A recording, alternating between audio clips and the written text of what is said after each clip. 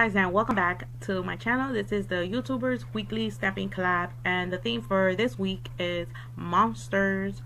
Perfect timing for Halloween designs. So these are the solo pics of the ladies that participated in this week's collaboration. Okie dokie, let's get started with my design. So as you can see, I have new nail growth, so it's time to change it up. And I've been rocking this set for almost a month because I wanted to see how it was gonna hold up. This is a set I did with gel base coat, and then I went ahead and added the tip on top of the gel base coat because I have not been using primer for like years now. Like when you do acrylic nails, the nail primer, yeah, I haven't been using that because my nails are very sensitive. So I just use a gel base coat, or I make sure my nails are very clean of no oils or anything, and I have not had any lifting or anything like that. As you can see, as I'm filing it, I only had a little bit of lifting, but not that much. But that's because I've been wearing this almost a month, and I work with kids, taking care of them, and I do a lot of stuff with my hands, so it worked good for me, the gel base coat, before I added the tips. So I'm not telling you guys to go ahead and do that. I'm just letting you guys know that is what works good for me. So I'm gonna go ahead and remove this set. Like I said, I need to get me like a bit that is more coarse because this was taking too long.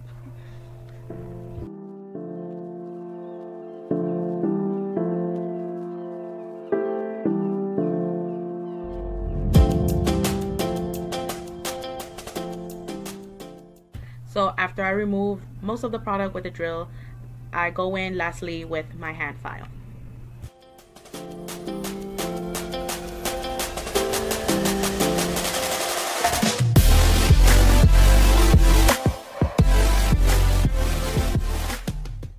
So for this new set, I wanted to change up the nail shape. I want to go in with a coffin shape, but I did notice that my nails were a little long, and with these kitties I cannot have long nails, so I go in with a clipper, clip off the tip a little bit, and then I go in and start forming that coffin shape. And I do like to use the rectangle nail files because, you know, they're straight and they will give me straight lines when I do like coffin shaped nails or square nails. Due to my memory card running low on memory, I'm just gonna go ahead and do all of this off camera. So after I filed and shaped the nails, I removed the dust with a lint-free wipe and some alcohol. And to do the fill, I'm just gonna go ahead and use this OPI strengthening gel base coat, and I'm gonna only apply that to the new growth of the nails, and then pop this into the lamp and cure for a minute.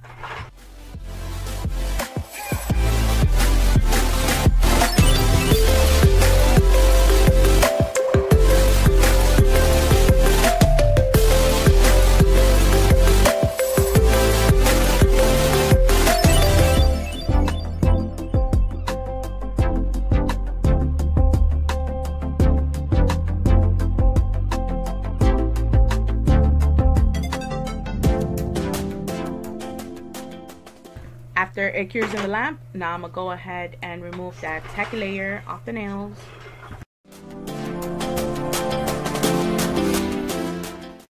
Before I go ahead and start my nails, I'm gonna do the fill with clear acrylic, and I am using Sparkle & Co.'s Base Bond, which is a resin.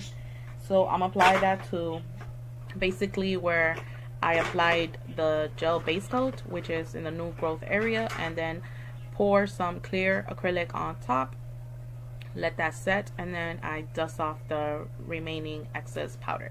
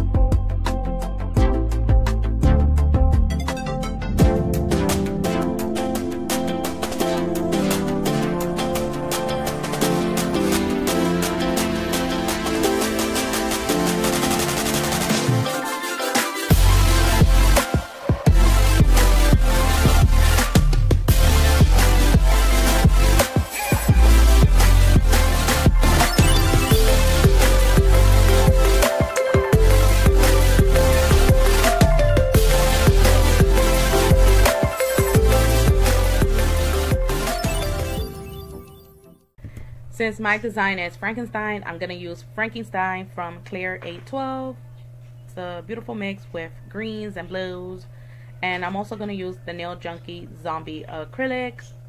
And it's very pigmented, so I am going to shake up the little bottle so the color could mix in very well.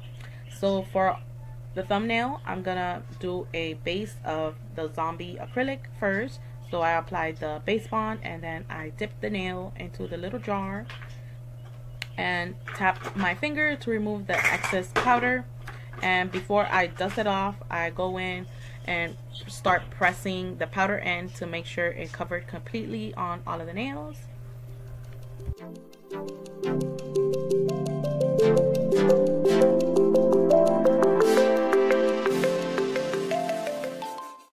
Once the base bond is set, I'm gonna go in and start dusting off the excess powder. And as you can see, her acrylic powder did work as dip powder too, because I already previously used it with monomer. So if you guys are interested in her acrylic powders, I have a 15% off discount code for you guys. It's MAESLAYS. I'll put it somewhere here on the screen. And you just apply it, and if you use it 7 times, she will sponsor a giveaway for you guys, okay? So in the tip, I did add the glitter mix, and I did not notice it had those big chunky skulls and bones.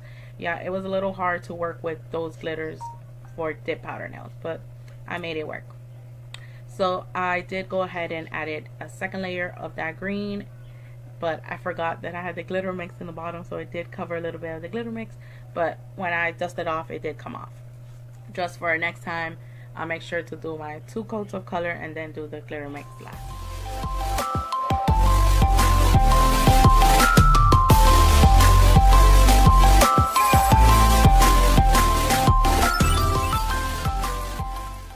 So I'm gonna go ahead and do this to all of the nails. I did add the Zombie Acrylic, and then for the middle fingernail, I did it just like the thumbnail.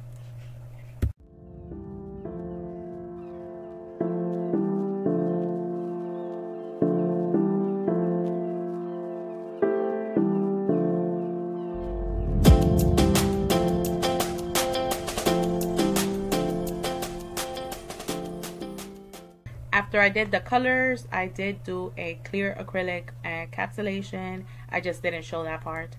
So I'm going to be using this stamping plate from BornPrettyStore, BPXL007, and this is like a Halloween theme plate, and I just want to use those images at the bottom that is of like a scenery, like in a graveyard.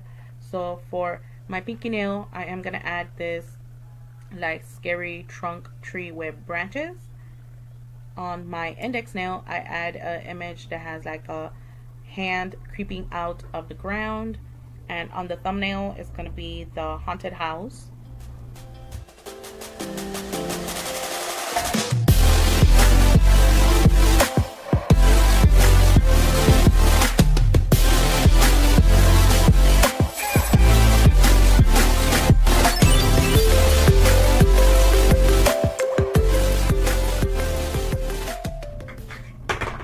For my ring nail, I want to use this image here of like branches that cover the whole nail.